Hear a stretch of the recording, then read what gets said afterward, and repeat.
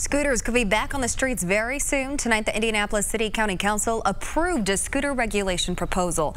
By a 19-6 vote, the council gave the go-ahead to the proposal. Now, this proposal creates license fees up to $15,000 per year, plus a $1 per day per scooter operating fee. Now, under the proposed rules, riders can't use the scooters in the public right-of-way, including on sidewalks. The scooters can't be parked in loading zones, bus stops, or shelters, or on ramps leading to sidewalks, and councilors are aiming to hold the two companies responsible for ensuring the hundreds of scooters are working properly. They will be required to remove any broken scooters within 2 hours of being notified and provide a 24-hour customer service telephone number.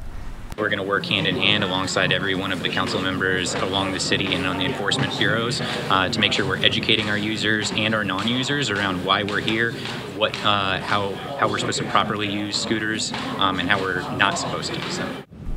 Right now, all scooters are off the streets. The two operators, Bird and Lime, agreed to pull the scooters while councilors put regulations in place. Now these companies will have to apply for a license before the wheels start turning again on Indianapolis streets. As of now, August 1st could be the earliest to have the electric scooters running again.